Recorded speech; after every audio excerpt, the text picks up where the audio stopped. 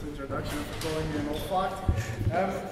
Actually, I thought I had a really bad deal when Lennart invited me. Of course, it's a really good deal to get invited here, and I'm very happy to be here. But he gave me the title Basic Bioinformatics. I thought, oh fine, I can do that. I'll talk about search engines, I'll talk about quantification. This is Basic Bioinformatics. Turns out you already had a talk about search engines by nobody less than John Cottrell, which is, you know, probably one of the world's most esteemed experts in the field. You've heard a lot about quantification. A lot of stuff was in Bruno's talk, a lot of stuff was in the nonlinear talk. So, you know, I couldn't talk about these things anymore, so now I have to talk about everything else that is basic bioinformatics. So what's the first thing that comes up to me when I hear basic and informatics? It's assembly, right? So let's do a bit of assembly. This is the code you use when you program the CPU directly. And actually, this is a joke, of course, right? I'm not going to talk about it. But this is not assembly, this is a computer game. This is the computer game I play in my free time. It's amazing, it's the best computer game I ever played. You write assembly in the computer game, and you try to make the most efficient possible solution to solve a stupid task with minimal stuff. You know, this has taken over my holiday. Anyway. And my solution there was the most efficient solution on record. Because it communicates with the internet, right? So anybody who plays that, you want a screenshot of that, it's good stuff. So before I start with my lecture, I think it's very important that people get educated in bioinformatics, because you will use a lot of bioinformatics. You will not do bioinformatics, but you will use the products of bioinformatics. And in order to use them right, you need to use this. You need to use your wetware. It's not easy. It's also not hard, but it's not trivial. You cannot just say, oh, I'll click these buttons in whatever search engine I use and then I'll expect things to come out. You have to think about what you're doing. And for that, we have made an extensive series of tutorials that explain about just about anything, at least in identification right now. Quantification is coming up. And they're freely available on the website of my group. There's a link here, tutorials, and then it says bioinformatics for proteomics, so you really can't miss. And then it has all of these different sections. This is the first section, peptide and protein identification, and then it has these different topics, and it really goes step by step through everything. And it has PDFs with all the documentation, how do you do the tutorials. It has the resources, so all the data you need to do the tutorial, and it has links to all the freely available tools that you can download to do the tutorial with. Plus, these tools are really not tutorial tools, they're serious research tools. So you also get all the tools, right, nicely organized in one place. Some of them are from my group, some of them are from other groups. And this is just to show you what these tutorials look like. We tend to think they're quite professionally made. We use them a lot in workshops around the world. And they have nice screenshots of what you should see on your screen when you do certain things. They explain everything really nicely. They use colors. They have tips. The tips can be about the software, but they can also be about your research. And most importantly of all, they have these italics sections. And the sections in italics are questions. Every question is numbered. This is question 1.4. And these questions go from very easy to very, very hard. Some of these questions we don't know the real answer to, but we can give you some hints. And these questions are really there to make you think about what you're doing. And the really nice thing is that we went to the effort of providing a separate document with all the answers. And the document is, if I recall correctly, 28 pages, because some of the questions require a multi-page answer, because they go deep. That's why they're numbered. So if you want to learn about this, if you have a bit of time, it's worth actually picking up one or two of these, see if you like them, and maybe look at some of the other ones. They will really teach you a lot. Okay? So that's not the stuff I will talk about today. Instead, I'll talk about these things. First thing is FDR estimation. You all should be familiar with the fact that when you identify spectra, you match them to peptides. Some of the times you identify something wrong. Okay? And the problem is that we cannot get rid of them easily. So what we do is we accept a certain amount of crap in our results. And the amount of crap we accept is estimated by this false discovery rate, the amount of crap in your data. So this has been a very hot topic, you know, not the topic of the day, although it's definitely very much in vogue again today, but the past 4,000 days. So let's say give or take 10 years and a bit, right? This came up when proteomics became high throughput. Then we started realizing we have to control for this. The problem is, how do you know that these FDR estimations that everybody uses work? So we'll talk about that, about a way to figure out whether they work, and I'll show you where they don't work. Then I'll tell you why this is going to get only more difficult as we go along. So in bioinformatics, we're reaching an impasse. The technology that we've been using for the past 10 years to make sense of our data is quickly becoming outdated. And I'll show you why that is in detail. And it's for specific purposes that it becomes outdated. So it's pretty much at the cutting edge now, but in 5 years, this will be standard. I'll talk a little bit about data management and dissemination because I spent a lot of time and effort during my career in this kind of stuff. I'll talk about quality control. I think it's the next big bioinformatics user-oriented challenge is to deliver quality control to people in proteomics. Talk about that. And then finally, I'll talk about some philosophical nonsense about bioinformatics beyond the algorithms and into the world of the bioinformatician. So, FDR estimation. I usually use this amusing little picture that some of you may find familiar to explain what the problem is with identifying peptides. It's not a perfect analogy, but it works reasonably well. You have to find Waldo, or Wally, depending on where you are in the world. And you know Wally has this white t-shirt with red stripes, and you know, he's a funny character. And so what you do when you go through this is you check everyone and you see whether they match the mental image of Waldo. And of course they put some decoys in there. Look, here's a decoy, there's a decoy, here's a decoy, there's a decoy. Here's somebody photoshopped themselves in as a decoy. That's what you get when you find things on the internet.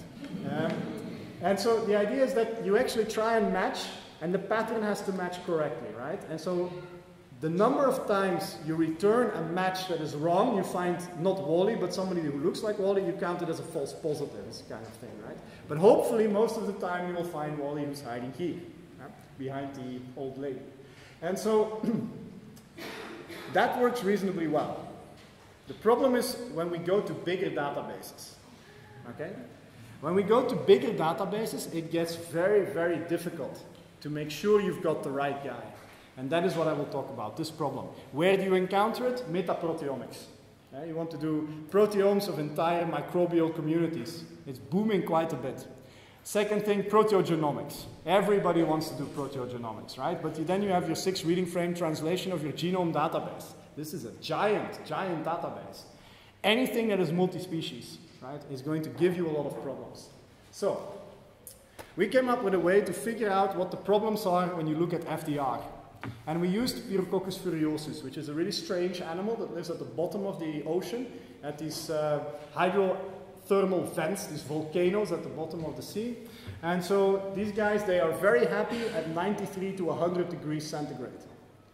You take any of your cells, you put them at 100 degrees centigrade, everything is dead immediately. These guys are very happy. You know that they are happy because they're called Pirococcus, Piro for fire, Coccus because they're cocky, and Furiosus because they breed like crazy.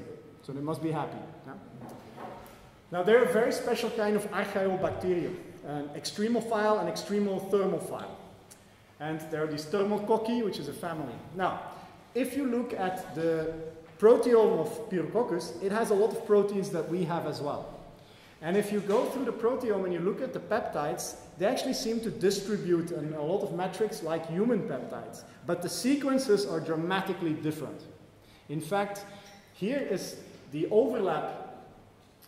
The shared tryptic peptides between human and Pirococcus are shown here. There are 5. All 5 of which are shorter than 6 amino acids, which are usually excluded from search results. So Pirococcus does not look like us. Although the peptides, when you look at how they distribute over a chromatographic run, if you look at the mass distributions, they look like ours. Now, why do we use this? We use this as an entrapment database. And the idea is simple. You search data against a human database. Of course, this is human data, HeLa data, and we get 8,000 PSMs identified. Okay? Now, we also do a decoy search. You know about decoy searching. So this is the number of decoys, which turns out to be 1% of that. Okay? That's the way we do this. Now, the question is, since we haven't told the search engine that we've included Pirococcus data, any Pirococcus hit must be wrong. Because we search human data against the Pirococcus database, everything we get back must be wrong. So we find out how many peptides did we match against Pirococcus, and that's the entrapment hits. And they should be lower or equal to the number of decoy hits. Okay? Let's go through that again. Decoys mean if I get 10 decoys out of 100 total hits, the 10 decoys are a model for 10 wrong hits in the real search. So I've got 10 out of 100 that are wrong. So my crap is 10%, 10 out of 100. If I now use Pirococcus in parallel, since I am sure that my FDR is 10%, I should not get more than 10 Pirococcus hits. Because if I get 50 Pirococcus hits, which are all wrong, I know they're all wrong, they're just a different type of decoy, now I suddenly have 50% FDR and my original estimate is wrong. Yeah? So I use Pirococcus to validate. That's the secondary decoy search. And you see that this works, right? You see that the amount of Pirococcus hits is always lower than what you would expect from the hits. But notice that we're doing something. Here we include Homo sapiens, which is about this size database. Here we include all Mammalia, which is this size database, 10 times bigger. Here we include all Vertebrata, which is yet another 10-fold bigger. And here we include all Eukaryota. And notice the overlap between all possible Eukaryota that we've ever gotten sequences from and Pirococcus is absolutely minimal. Right? There is practically no overlap. And you see what happens? We control this FDR beautifully. Right? So when the algorithms claim that your FDR is 1%, it really is 1%. So who can spot the problem here? What is the problem? There's a very, very big, shining, glaring problem screaming at you. Look at the green bar. From that side to that side, what does the green bar do? It goes down. You see that? The number of hits you get back goes from 8,000, 7,000, 6,200, and here, when the database really gets very big, it goes down to 5,000. Is this good? Do we like this? No. Okay? This is the biggest problem when you search a large database. The recall, the number of peptides you identify, goes down dramatically. Okay? However, we do still control the FDR. Yeah? Now, people have tried to fix that. So, for one thing, you can try and use a better search engine. So we tested 3 search engines. We used Mascot, of course, everybody uses Mascot. We use OMSA, which is known as a very conservative search engine. It doesn't give you many results, but it tends to have good control of FDR. And we use Xtandem, which typically gives you more hits. And then what we do is we plot the number of decoys against the number of target hits. So at any point you can calculate the FDR for that point by taking this and dividing it by that. So the thing is, you see here this line. For Mascot and OMSA, they follow that really nicely. And this is exactly what you expect. They're precisely at the place where we expect them to be. Okay? They give you the right number of hits. But if you look at here, sorry, this is entrapment hits. So this is Pirococcus, this is decoy. So 1 Pirococcus for 1 decoy. So that's perfect, right? The Pirococcus hits match the decoy hits. So the thing works. For tandem, however, you see that you get, for 200 decoy hits, you get 300 Pirococcus hits. So now, what does that mean? If we think that we have 200 decoy hits, we actually get 300 wrong hits back. So what have we learned? Tandem is underestimating the FDR. It's telling us, based on target decoy, that you have 200 crap hits, but in fact, when we try it on something else, we get 300 crap hits. That's 50% increase, right? Now, this translates, if you look at the decoy hits that you get from tandem, this translates in more good hits. So these are the real, the target hits. So at 1% FDR, whoa, you know, I want tandem. It gives me 6,200 hits instead of 5,000. You know, it must be amazing. Yeah? This is what you now see. And interestingly, Mascot and OMSA are very similar. Also note, I don't know if John's here actually. Maybe he's not here. That might be good. Excellent. So I can say these things and he will not shoot me or be embarrassed. But you say that Mascot is really built for 5% FDR. That was the original default threshold. Look at where it shines. Mascot shines at 5% FDR. It's optimized for that. It has always been. Yeah? Using Mascot at 1% FDR doesn't kill the algorithm, but it's better at 5%. It's an interesting observation, and it's something that kind of makes sense. So tandem gives you more. These two guys give you about the same thing. So why is tandem superior? The thing is, it's not. When we look at the entrapment rate, so now decoys are gone, and we just look at Pirococcus. but since they are a type of decoy, we can do FDR calculation based on Pyrococcus. Where's tandem now? Oh look, it's at exactly the same place as where mascot is.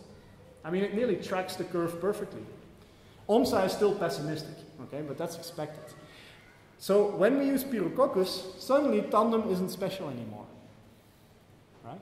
So what you get is the algorithm that gives you the biggest return is somehow exploiting something about the decoys that fails if you give it a real biological sample as an entrapment. And so we have a way now to calculate whether FDRs that are estimated make sense. It's not a perfect way, but we can already show that tandem has an issue here. Okay? Now, the big database, metaproteomics. We have OMSA in gray, tandem in blue, and the combination of the two search engines in orange. Combinations of search engines give you more hits. That's why our tools that are in the tutorials, SearchGUI and Peptide Shaker, SearchGUI ships with 7 free search engines built in. You download the file, you unzip it, you have just installed 7 search engines on your computer. And you run it, and you give the result to Peptide Shaker, it piles it all together, and it gives you this orange line, which is always better. It's usually not huge, it's 5 to 7 to 10% in best cases, but it helps. Now, as we've seen before, tandem outperforms OMSA. No surprises, everybody knows this, okay? Now, this is the normal Pyrococcus database, and what we're doing now is we're doing the inverse of what we did before. We're taking Pyrococcus data, and we're searching it against the Pyrococcus database. So we're identifying Pyrococcus proteins. This is data that comes from QExactive, so it's high MS resolution. This is the best data we can have right now. So, you know, Pyrococcus, we identify a lot of Pyrococcus proteins, everybody's happy, Xtandem does better than OMSA. Now, you see these dotted lines here, they're this strange thing, they're a new database. So, still Pyrococcus spectra. Now we search them against the Pyrococcus database plus the human intestinal metaproteome database. It's based on next generation sequencing of human fecal samples. And they took all of the open reading frames they could get from that and shoved them into a ginormous database full of bacterial sequences. And these bacteria look very different from Pyrococcus. I would hope your intestines are not 100 degrees centigrade, even if you ate the chili pepper. And so the point is, this database is enormous, and as expected, the blue and the gray line drop. But you notice one thing that you should have already expected. Tandem drops much more than OMSA. In fact, tandem and OMSA are now cut on the same size. That's because some of the tricks that tandem, unwittingly, it's not done on purpose, some of the tricks that tandem uses are now useless. Still, however, you do get an increase, and the increase becomes bigger than before, relatively speaking, when you use multiple search engines. So take home message number 1. Search engine behavior depends on the size of the database. In general. The big exception is MSGF+. Second, the harder the task gets, the more benefit you get from multiple search engines. Okay? So teamwork matters when it gets hard. But the problem, of course, remains that this is very unsettling. We go from, at 1% FDR, we go from roughly 9,800 to 4,500 hits. That's half of the stuff, poof. It's really, really annoying. And it's just because we changed the database. So people come up with a way to fix that. And the way they fix that, the first thing I have to tell you is why do we lose all of these identifications? It's very simple. I have plotted the distribution of the decoy scores, these are in orange, and the normal Pyrococcus scores in blue. What do you see? The decoys all have low scores, and the Pyrococcus have both low scores and high scores. And the FDR mechanism is you put a line here-ish, where all the stuff on the right has 1% orange compared to the blue. That's 1% FDR in the stupid way, okay? Now, this is a bit strange. Why does all the decoy look like that? Well, you know, the standard argument is it's because it's a good scoring algorithm. It can differentiate crap from real hits, and it seems to do so. When we go to the big database, the one with the intestinal metaproteome, look at what happens to the decoy scores. I mean, they move from about 18 to about 30. the decoy hits suddenly all get bigger scores. So why is that? Why does the decoy distribution shift? It shifts because you now have, instead of, I don't know, 5,000 proteins, now we have the equivalent of, say, 120,000 proteins. Imagine the number of different sequences in all of these proteins. So the sequence space is now enormous.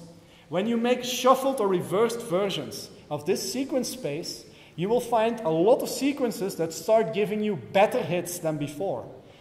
There's a lot more sequence diversity that gives you higher scores, and the algorithms are not built to compensate for that.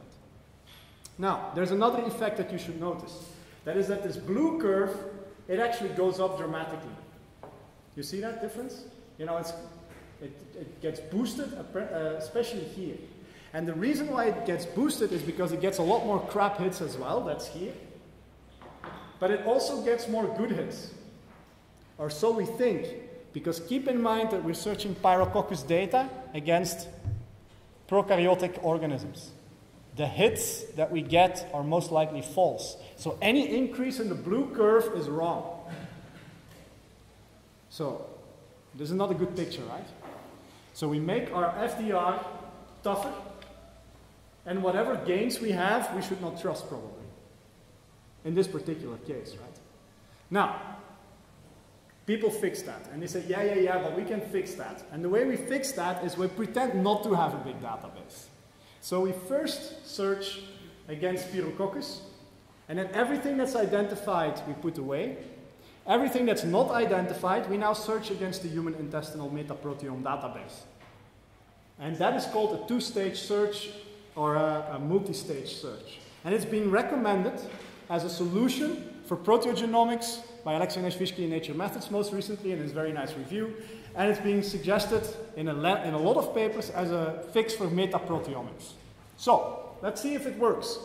This was before Pyrococcus alone.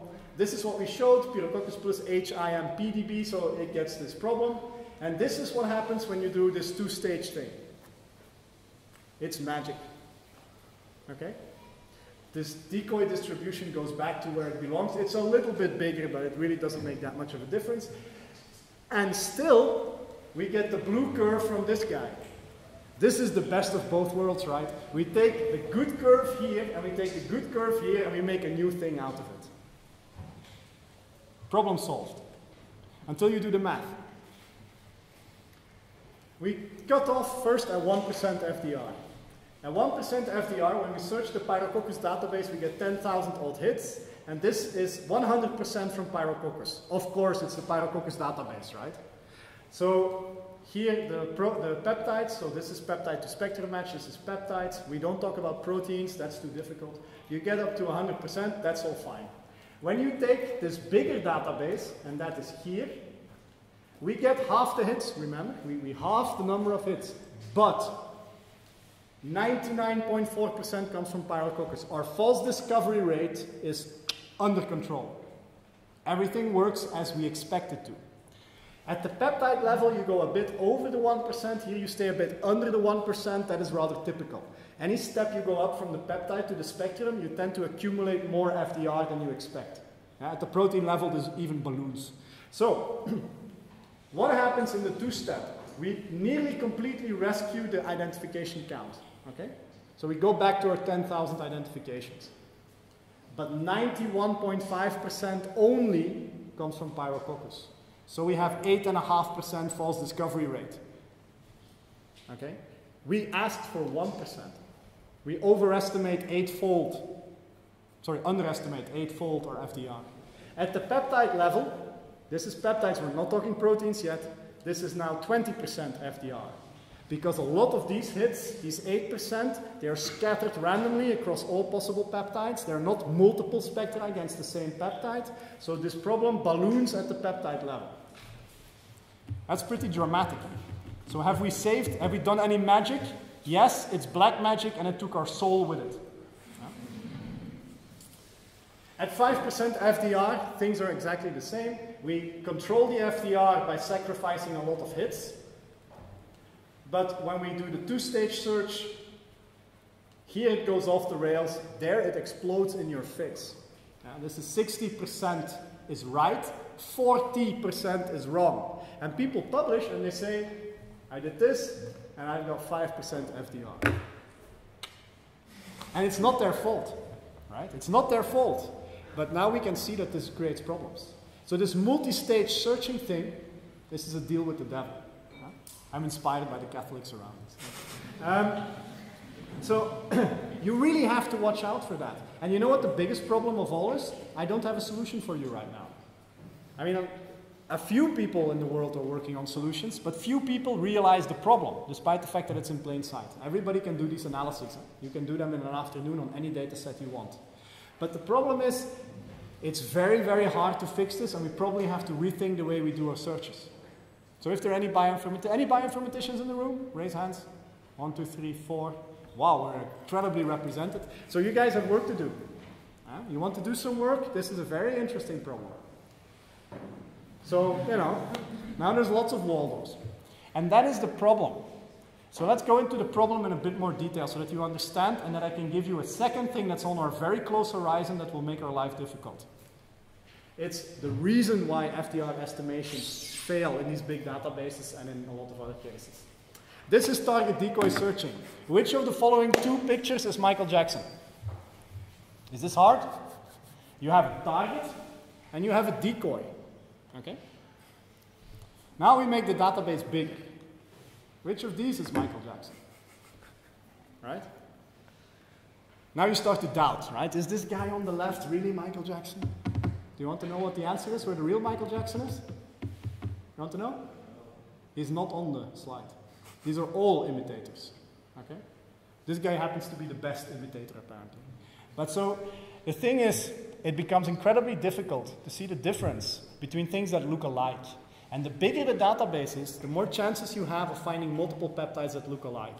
Now let me demonstrate how bad this problem can go by making a hyperbole. I'm going to do something extreme, like the rafting, but then worse. It's like I would be rafting on, I don't know, on a piece of paper, right? So I'm going to do something super extreme just to show you how bad it can get.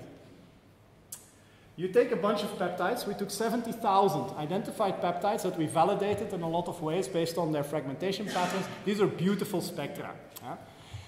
And then these 70,000 peptides, we started making these photoshopped versions, these imitators. So we permute some of the amino acids. That's a stupid trick. You switch them around in location, and you can do that across the whole sequence. But they stay isobaric. You do isobaric mutations. F and Q together have a roughly similar weight as a methionine oxidation and a lysine. This is actually ion trap data that we use for this. So, you know, an ion trap cannot see the difference between these guys. Here we have deletion or mutation. Alanine and glycine together have roughly the same mass, at least for an ion trap, as a lysine. And then here we take asparagine and replace it with 2 glycines. So you see we make a lot of Photoshop peptides. This is always the same guy, but it yields very many Photoshop versions. So if this is our peptide, we make these Photoshop versions. Then we take another celebrity and we take all the other imitators. And so we go on so that every of these 70,000 peptides has at least 100 imitators in the database. This is really pushing the search engine, right? Because now the search engine is really, really confused. And you see what happens. This is the decoy distribution. Incidentally, we took a reverse decoy in yellow, and we took 10 different shuffled versions of a target database as a decoy in green. Do you see any difference between the decoys? So the next time somebody tries to publish a paper where they say reversed or 0. so many % better than shuffled, you go, bleh. Because, you know, even if you shuffle the damn thing 10 times, it gives you more or less exactly the same distribution. Okay? So how you make the decoy doesn't matter. This is the real hits in red, the original forward ones, and in blue you see the hits we get against our photoshopped peptides. It has shifted to the right. This is very scary. This is mascot. To show you that this is not a mascot problem, we did it for tandem as well. Does everybody see the strange pattern in tandem? So tandem has this discretization in the score. Yeah? It comes from the formula of the hyperscore. So it's quite funny to see the sawtooth, which you don't have in mascot. Although, if you look very carefully, there's a little bit of sawtooth pattern there. It has to do with the peptide length that is variable. Okay. What does that mean? This is a distribution of the ion score difference. I'm using mascot, but tandem gives you exactly the same. The ion score difference. So I take the spectrum, I take the original peptide hit, which I know is, 90%, 95, 99% right, and I calculate the score, and then I take the score of the best decoy hit. Now, if you look at the traditional shuffled or reverse databases, the decoy is nearly always worse than the original hit, okay? Except for this very small amount, which is our 1% FDR, okay? This is the 1% where the decoy actually gets a better hit. This is exactly what you expect. When you look at our Photoshop peptides, nearly all of them give a better hit than the original one. And it's very dramatic.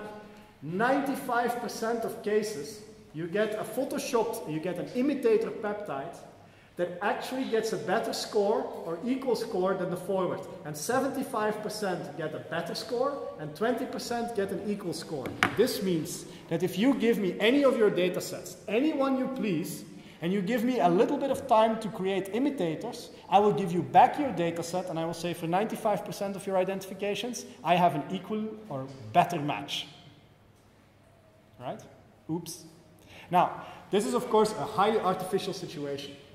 It's the biggest problem you can give a search engine. But what we wanted to show is that if you give them this problem, they break. Now, to be honest, this is now I'm getting into the detail, to be honest, they don't break that dramatically. If I show you 100 Photoshop pictures of someone and the original, what is your chance of getting the right one? I mean, you cannot tell the difference anymore. So what is your chance of getting the right one? 1 out of 101, right? Because you're randomly going to pick a picture. The search engine gets at least 100 decoys, at least 100 imitators for each peptide.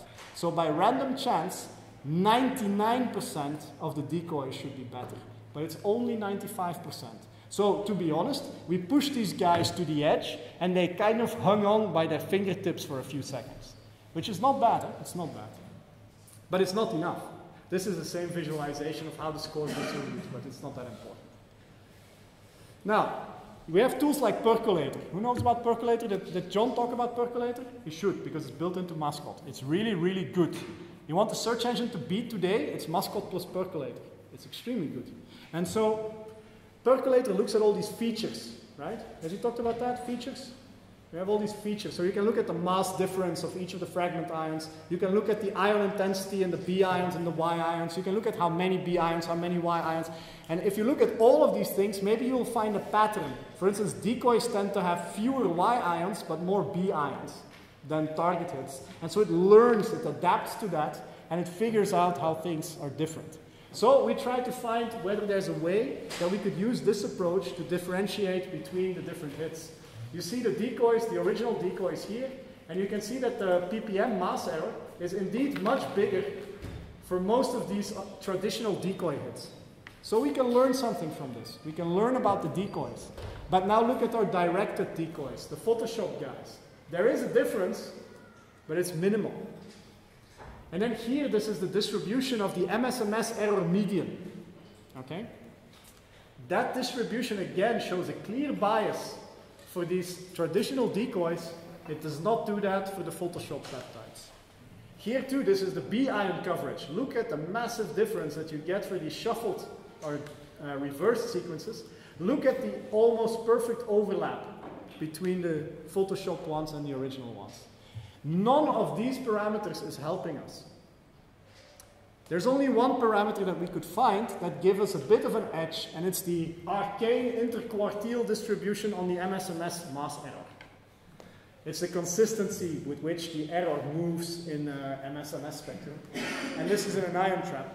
And what you can see is that, well, the traditional decoys are much worse. Here, by the way, there is one shuffled guy that is very strange. You see the original one and you see the Photoshop ones, and the Photoshop ones are different. That's the only thing we could find. Okay? So there's a lot of work to be done here to fix this problem, because this problem you don't notice it when you search human. You don't find it when you search yeast. You don't find it when you search E. coli. But you find it when you search yeast with 15 modifications. Variable ones. You find it when you do a proteogenomic study.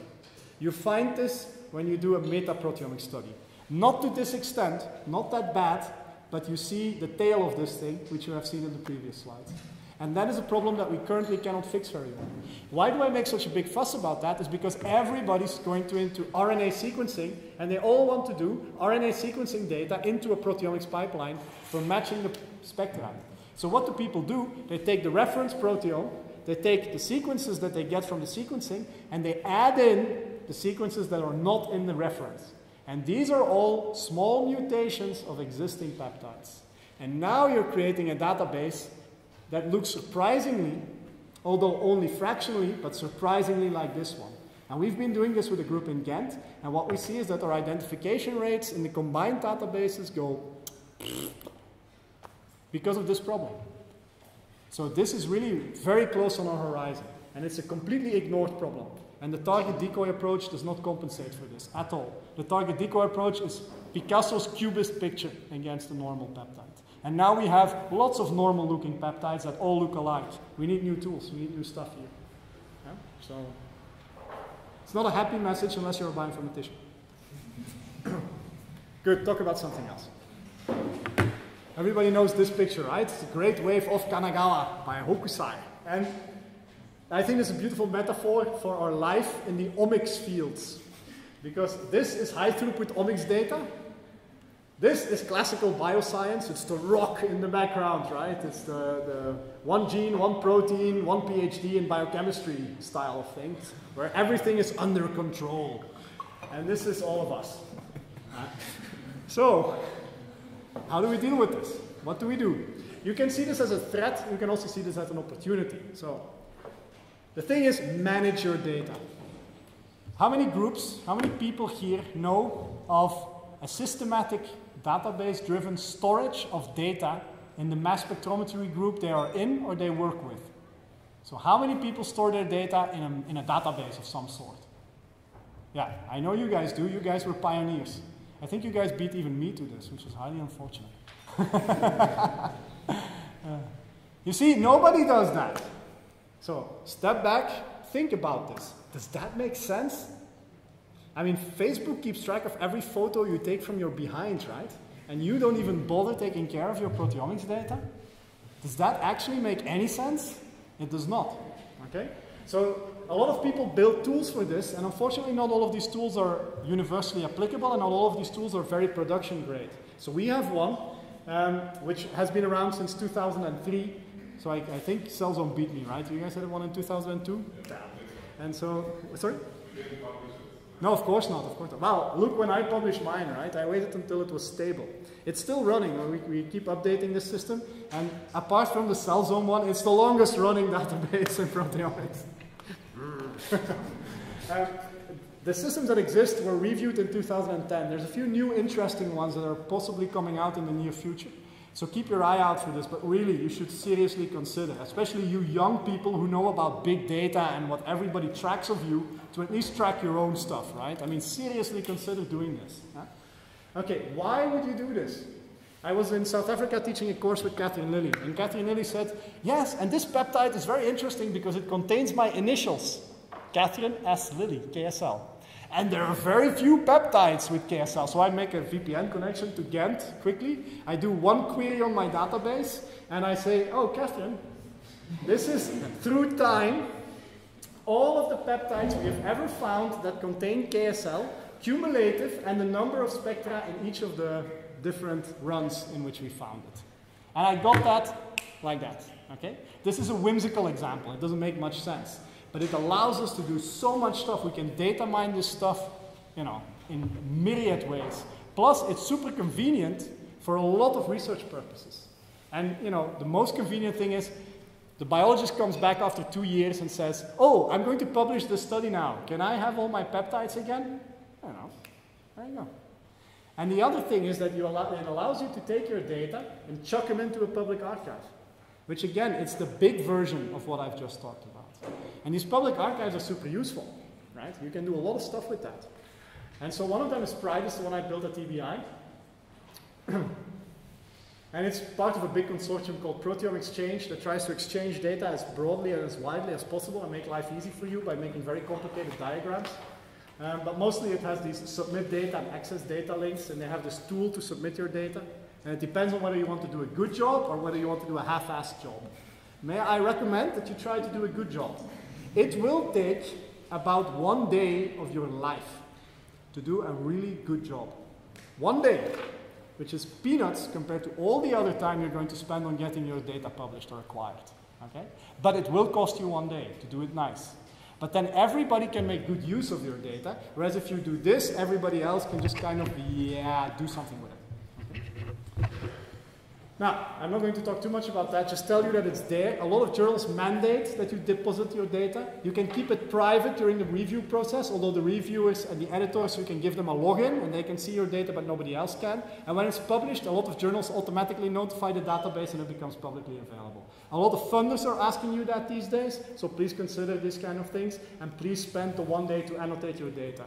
If for nothing else, then for my eternal gratitude.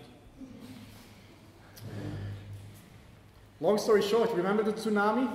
What if we could take this flood of data and, channel it and use it to irrigate the desert of the unknown proteomes that we have all around us, right? This is the vision, this is what it should become. This is in Qatar, by the way. And it's desalinated water, so the metaphor works, it's seawater. Right. Quality control. I always try to use, I'm using pictures, especially at long lectures like this. And I was Googling and I found this website, Epic Fail. I recommend it. When you feel really sad and really bad, go to this website. They have all these pictures where this is what we tried to do, and this is what came out. This one was one of the best. It's almost a horror movie. So people are trying to make peppermint icicles, right? So you make some dough kind thing, you turn it, you put a line. It's almost like making sushi, yeah, but then with a twist, literally. And then you twist it and you cut it into strands. And then people put their epic fail pictures. This is what they came up with. That is the stuff of horror movies, okay? So, the question now is, when you set out to do a proteomics experiment, this is your target. Do you know whether you ended up with this? It's a very important question to ask yourself, right? So in a lot of analytical fields, quality control is implicit, to the point that in analytical chemistry, which is our sibling field, they have something called accreditation. If you want to be an analytical chemical lab with an official accreditation that you're allowed to do this kind of stuff, you know what they do? They send you test samples on the stuff you're accredited for. This is made by the standardization organizations, and you know nothing, only that you're supposed to measure a particular compound or set of compounds in this mystery sample. And they ask you for the amount and the error on the measurement. And the error must be less than what they dictate is the norm for accreditation. Now, suppose you get it right, okay, accreditation prolonged. You can be accredited for another 6 months or a year. But what if you get it wrong? They send you back, you got it wrong, try again, but that's all. They don't tell you whether you were up, down, too big, too small, they don't tell you anything. The second time, you know what happens when it fails? They take your beautiful accreditation, they tear it up, and you are out of business. That's how they do quality control. Now, you're very silent suddenly, because nobody can imagine doing this in proteomics. But seriously, why not? Right? And I think the biggest problem is because you don't believe in your data. You don't believe you can do anything like that. And the reason why you don't is because you don't know how good your data is or how bad. But I give you the benefit of the doubt. And I think actually it's true. I think a lot of these modern instruments and the good protocols that we have today, we deliver quite good data, all of us. But if you don't check, how will you ever know, right? Doubt is worse than whatever comes out in the end. So, what we did was to gauge the interest in quality control. We did a little poll. We did this at the MPC meeting in Utrecht, together with Bas van Breukelen. First thing we asked, we had 68 respondents that took 8 days to collect. And then it said, how would you describe yourself? And you see a lot of people are MS researchers, which is the most generic term. You have some management people, 1. You have some bioinformaticians, quite a few actually, 13. And you have some service users and some technicians. And we have 1 genius. Which I know firsthand is actually Bas van Breukelen. He put that in as a joke, and only he thought it was funny apparently, so he's the only one who clicked it. And you know, when you have 86 or 1%, it's one guy, right? I mean, Anyway. So then, do you already use quality control? Shockingly, 59% says no. Nothing. Again, silence. Shocking. Then, is it easy to obtain software to help you do this? And Bas originally on the poll had yes, no, and then I whimsically added, does such software exist? Oops. Oops. Now, interestingly, 48% say, does such software exist? But 41% say that, yes, we do quality control. So how does that rhyme, right? That doesn't, but of course, you can do quality control without software, which is what a lot of people do. So, how important is quality control? This is the big kahuna. And we asked 4 different settings. How important is it for your work, for the comparison between runs in your own lab, or between projects, for comparison with other labs, and for comparison and for quality assessment of public data? Interestingly, you see a pattern. This looks a heck of a lot like this, and this looks a heck of a lot like that. Because intra and your is the same, and inter and everybody else is also the same. So people have a similar feeling, and this is not random answers. That's nice to see. But you see, the main trend is people feel it's quite important. Only few people say it's not important. And for public data and other people's data, we think it's more important than for our own data.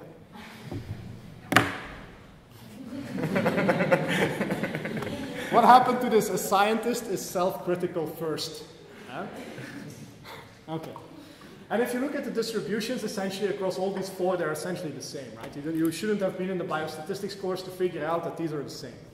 So, another question is, how easy is it for you to look at QC data and to analyze QC data? And here you see a shift. You see that it's slightly easier to visualize than to analyze. Okay? Analyze means process the numbers. Visualize means make a few plots, look at some stuff. And a lot of vendor software allows you to look at some of the stuff, and some of the commercial software does as well. So people on average have an average feeling about how easy it is. But it's not easy enough. This should move to here, because then people would use it all the time. Right? Okay, let's have a brief history of some attempts at quality control in proteomics. I'll start with the one, I'm a co-author on this one, and I really don't like this. The reason why I don't like this is this table. I can show you the email fights I had with the principal authors, me and a few other bioinformaticians.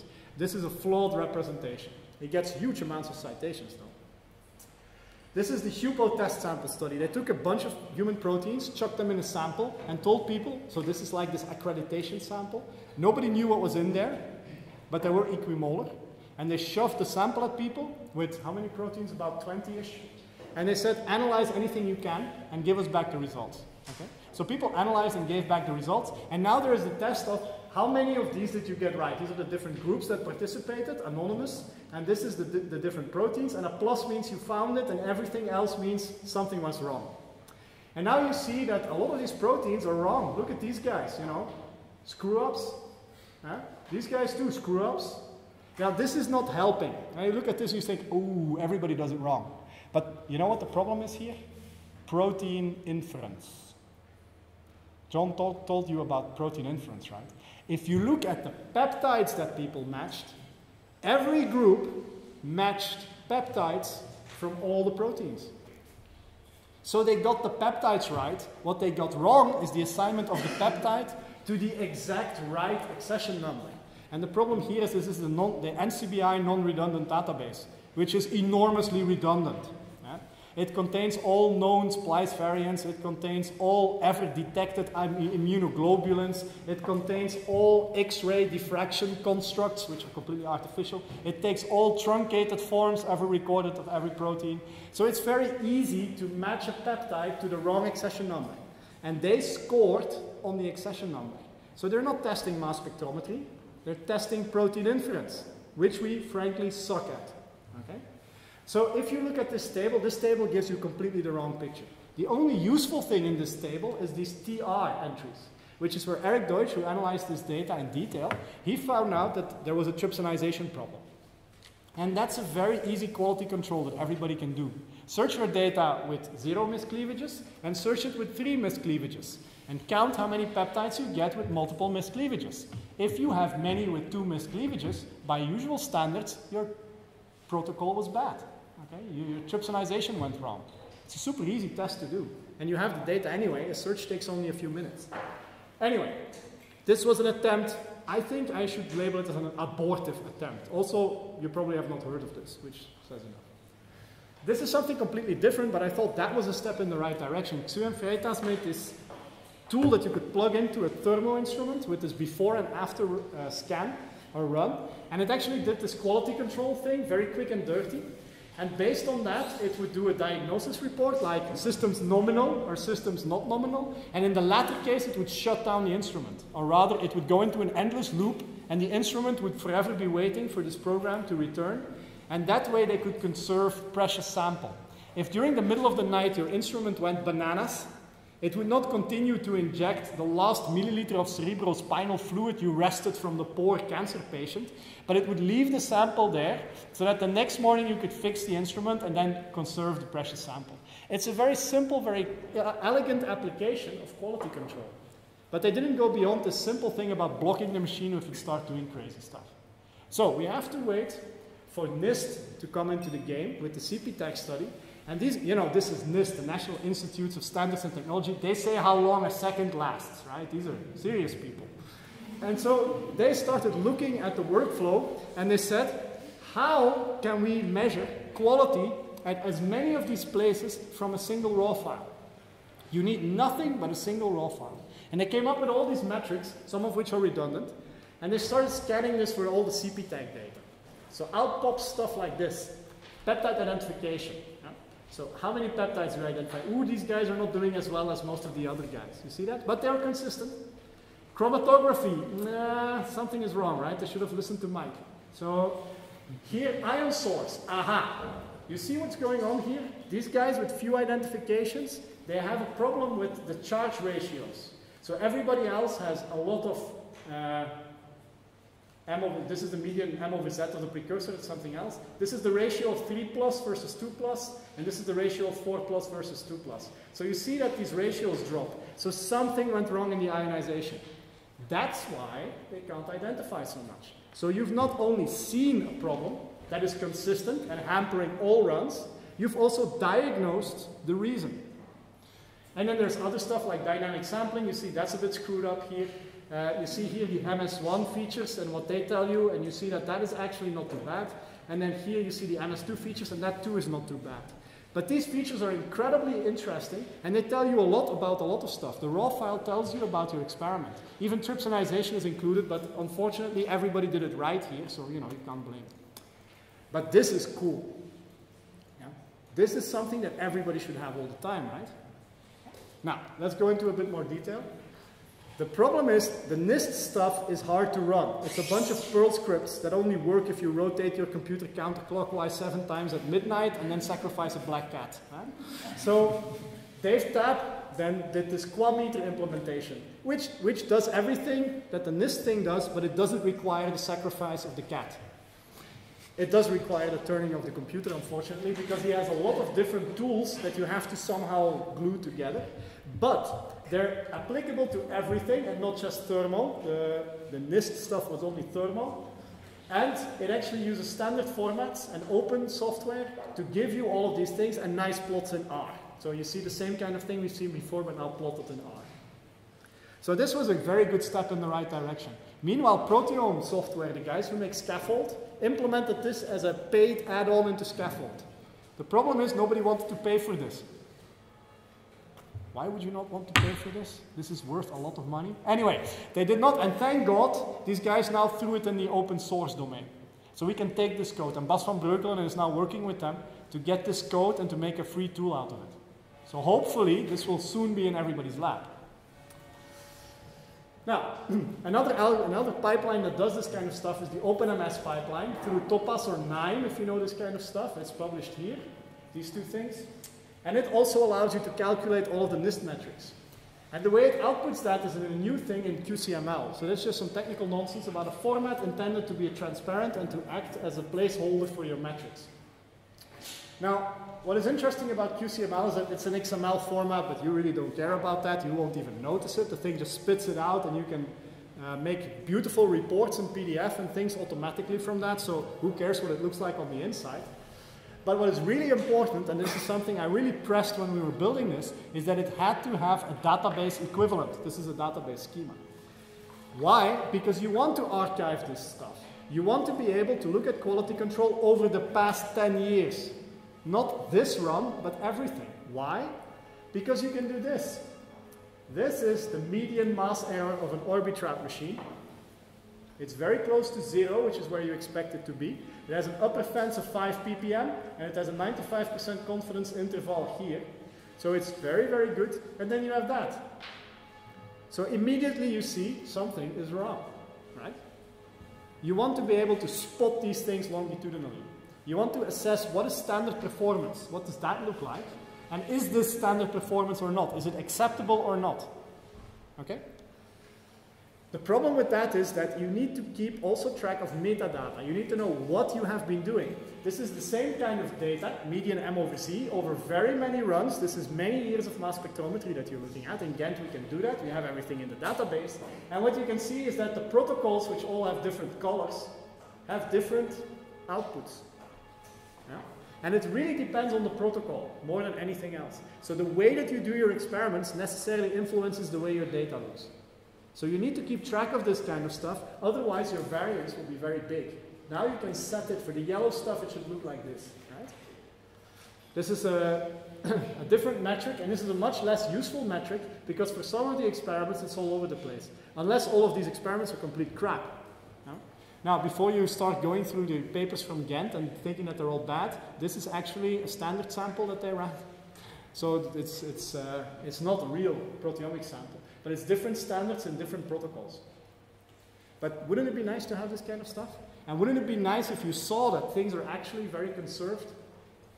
If that happens, your brain is going to make a click, and you're going to say, accreditation, bring it on. I am capable of doing this. I trust myself. We need that.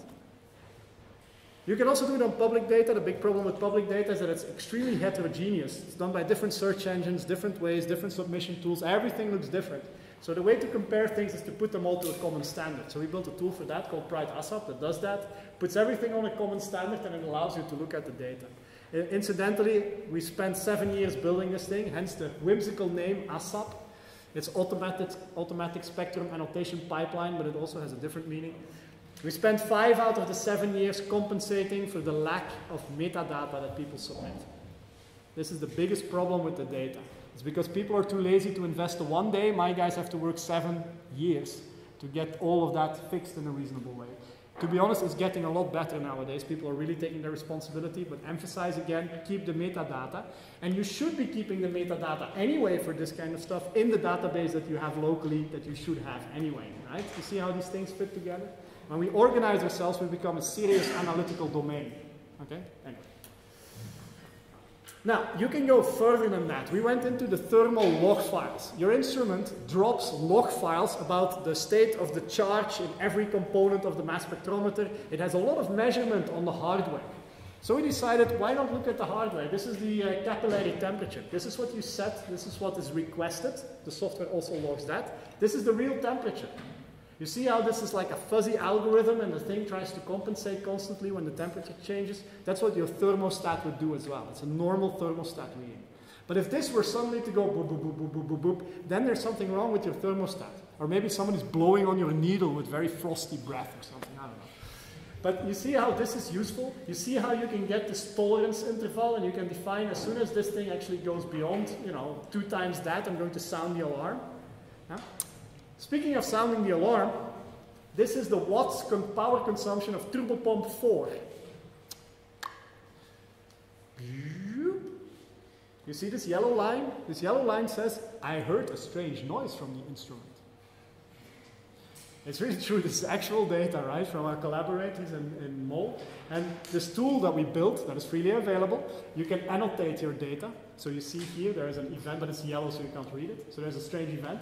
You know what this red line is? The turbo pump ate itself. It literally sucked a lot of components into it, and it just... The instrument, look at the power consumption. Boom, done. Okay?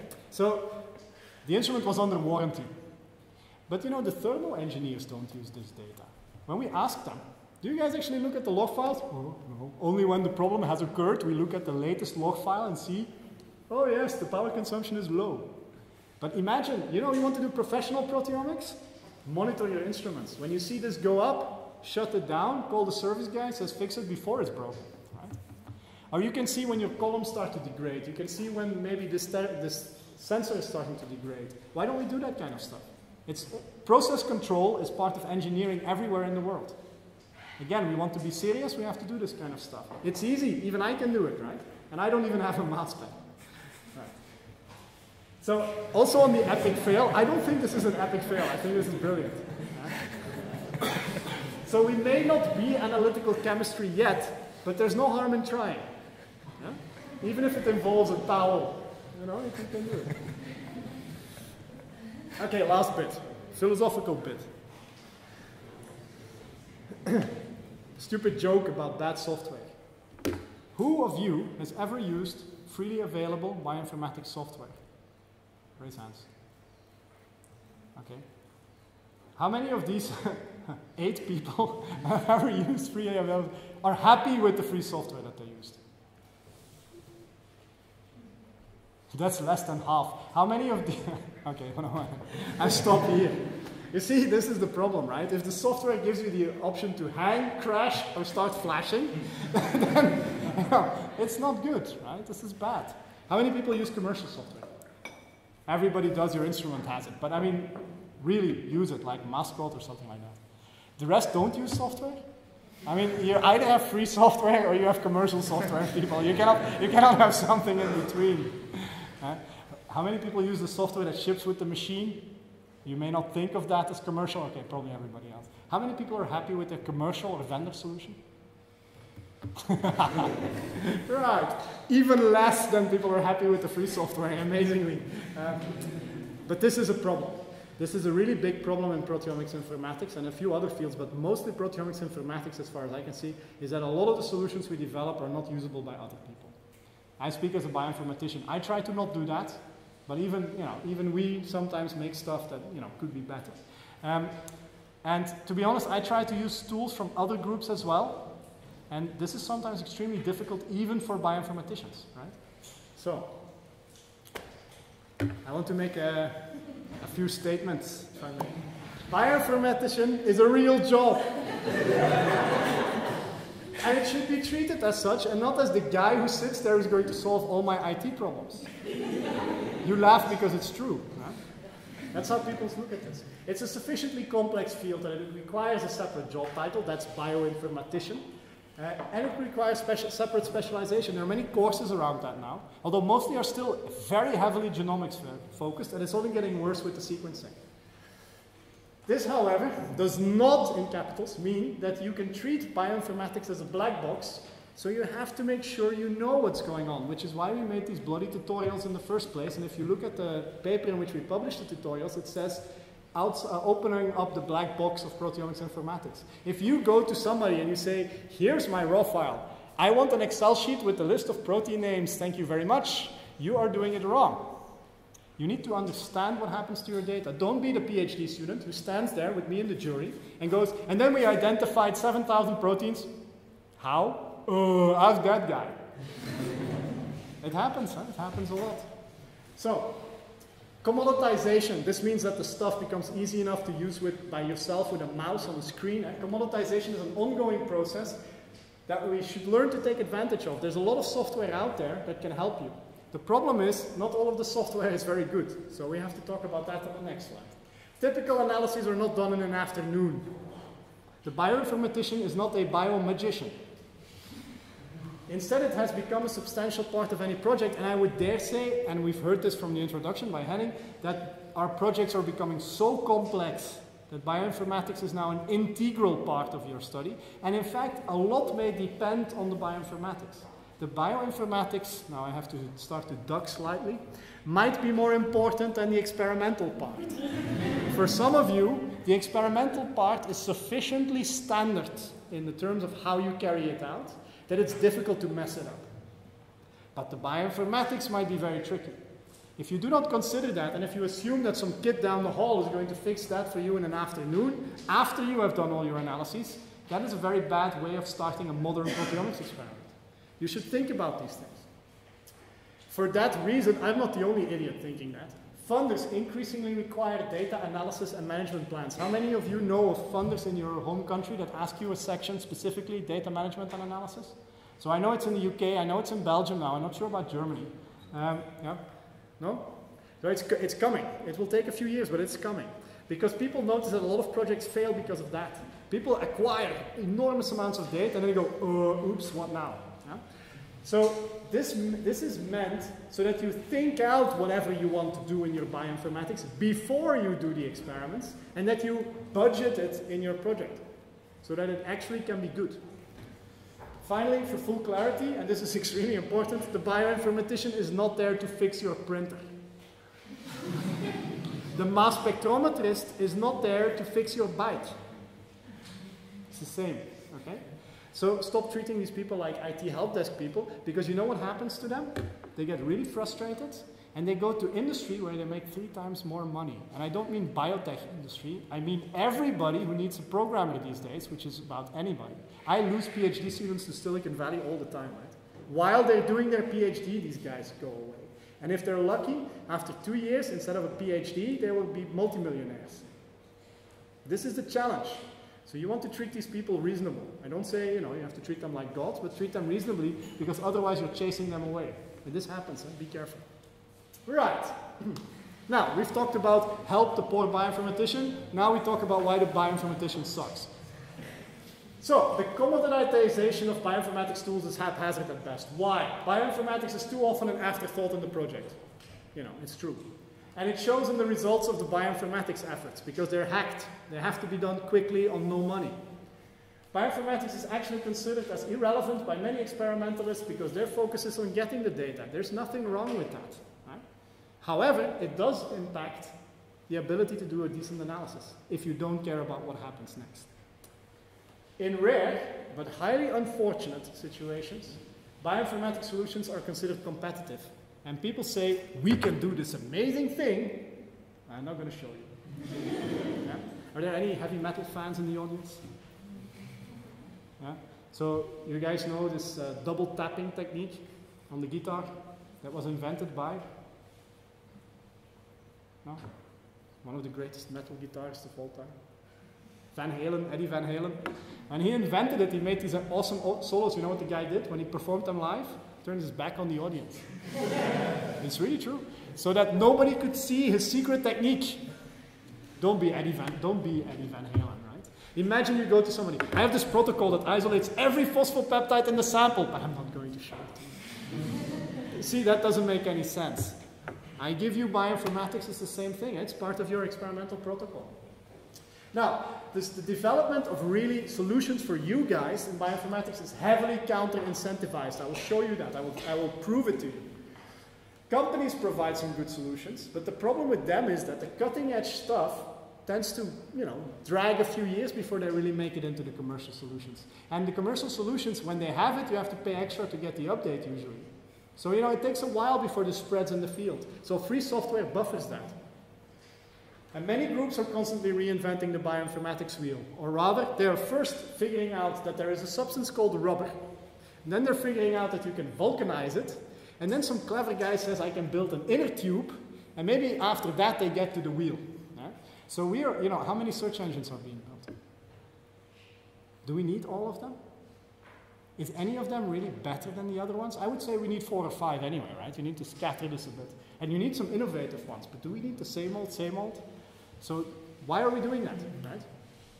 Anyway, this is my beautiful hand-drawn picture of why cost-benefit curves matter when you develop bioinformatics tools. This is the bioinformatician cost-benefit curve. This is how much time it takes to get a paper in bioinformatics with a hacked together Perl script or R code or whatever. Okay? You build a cool algorithm that does a cool job. It's easy. You get the paper. Big benefit. This is the amount of effort you have to do to get some extra citations for said paper. You know what this extra effort means? It means that another bioinformatician can run it. Okay? How often do you think this happens? I would say in about 50% of cases people go this far. Okay? Now, the cost-benefit curve levels off after that. Now we look at the user. This is the user. They don't care jack about the bioinformatics solution until it actually works. But look at the benefit is minimal. Because the problem is it doesn't work all the time. But if it works all the time, it gets a little bit better. And then it works all the time on all the cases you throw at it. And then it becomes really useful for you. Okay? This is not to scale. In order to get a piece of software developed that does this, you're looking at multi-year things. Remember my database that took me 7 years to publish? This is not atypical. I typically go about 3 years between making the tool available for free to everyone, including the source code, and publishing the damn thing. Because you want people to use it, you want to find the bugs, you want to fix the bugs, and you don't publish until it's finished. You don't publish a protocol that is half-assed, right? You do the same thing with software. You want, when people read it, that they can download it and use it. It's important. But the problem is, where's my incentive? Because I could have published it in bioinformatics and be done with it, right? So my science advisory board looks at this and they say, you're the biggest idiot we've ever seen. Because why are you doing this? You know, people think I'm a nice guy. But that is really the big problem. So the way to fix that is we have to incentivize this for the bioinformatician. Right now they have no incentive. So we're trying to work on that very hard to make it worthwhile for people to make better tools. And you will benefit as a result, and you don't have to do anything. Just sit back and hope that we're successful in this. But that's a different thing. I don't want to talk about that. In order to help you, we recently published some guidelines in JPR, with this amusing picture that I photoshopped myself, about managing expectations. You know, a reality check for bioinformatics papers. And we came up with 3 different formats. Now in JPR, if you want to publish a bioinformatics research article or application note, it has to work. You have to say when it does not work. You have to say what you need to run it. You have to provide documentation for you, the user. You have to provide documentation for developers. You have to provide sample data so that it will run the first time. You will provide benchmark data so that other people can compare their performance against yours in the future. You have to provide availability, you have to provide a license, and you have to provide system requirements. This was shocking. Eh? This does not exist anywhere else. It was shocking that this did not exist. And when you don't want to do all of that, we call it a brief communication. The idea is that when you, a proteomics person, reads something like this in a proteomics journal and it says brief communication, you say, I don't bother. It could be cool, but I'm not going to go to the URL because this is not going to work for me. And that's the whole point. But when you see a research article or an application note, you say, I'm going to download this stuff and it's going to hopefully work for me. And the reviewers should check that. Okay? So we hope to, start by doing this and then do some positive incentives as well. Anyway, in conclusion, if the president can embrace coding, then you can. So, thanks.